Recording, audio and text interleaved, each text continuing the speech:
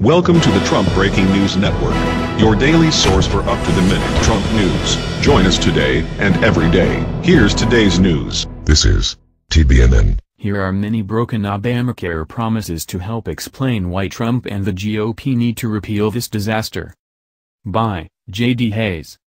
During recent town hall events, Republican lawmakers returning to their home districts have been facing what can only be described as staged opposition to any repeal of the Affordable Care Act. Naturally, the discredited Washington establishment media have seized upon these staged protests to compare them to similar protests of Democratic lawmakers pushing for Obamacare during President Obama's first year in office, even going so far as to label them the liberal version of the Tea Party movement. Turnabout in politics is, of course, fair play. It just seems odd that now some Republicans, like Representative Jason Chaffetz of Utah, who won in November by more than 50 points, are now suddenly facing so much liberal opposition turn up at their town halls. But whatever. Again, these people are part of an organized movement on the left to thwart any attempt to return 1/6 of the U.S. economy, the healthcare industry, back to the private sector and the people, where it has always belonged. Related, get ready for Obama's final insult to the American people, massive Obamacare hikes. Getting lost in the debate is the truth, however, and the truth is that Obamacare never delivered on its promises, something that the angry libs shouting hysterically at Republican town halls have completely forgotten, probably on purpose. So, as the GOP begins to coalesce, finally, around an Obamacare repeal and replace measure, where are the last 6 you guys proposed? It's worth remembering what those broken promises were because they should definitely become part of the repeal debate. Everyone will be covered under Obamacare, no more Americans slipping through the cracks, remember? Only, the law has never covered all Americans. In fact, according to the Kaiser Family Foundation in September 2016, 28.5 million Americans remained uninsured.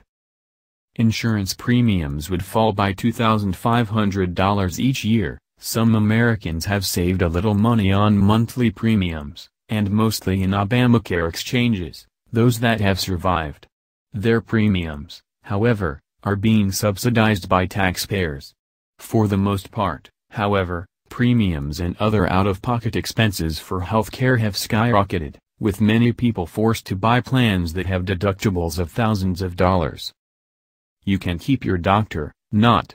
Because of Obamacare's insurance mandate, many plans changed, and when they did, so did primary care physicians and specialists who were no longer part of the new plan's network. As reported by the Daily Signal, Obamacare's rising costs, and its limited flexibility in federally fixed benefit designs, resulted in plans resorting to narrow provider networks. Narrow networks limit access to doctors and other medical professionals as a way to contain costs. You can keep your plan, except when you couldn't. Again, Obamacare's regulatory regime required that every plan include coverages for specific things, like women's care, even for men. Plans held by tens of millions of Americans no longer complied and, thus, they lost their existing, and much more affordable, plan. Obamacare will result in more competition, thus cheaper prices. Democrats, who passed Obamacare without a single Republican vote, have never met a free market solution they liked because the free market means big government doesn't get to pick winners and losers. So as you can imagine, competition has decreased under the Affordable Care Act. Because insurance companies are losing hundreds of millions a year in inefficient exchanges, they are dropping out of them in droves, leaving fewer choices for consumers, and higher costs. Related, Obamacare is totally imploding just like we warned 5 years ago at Natural News.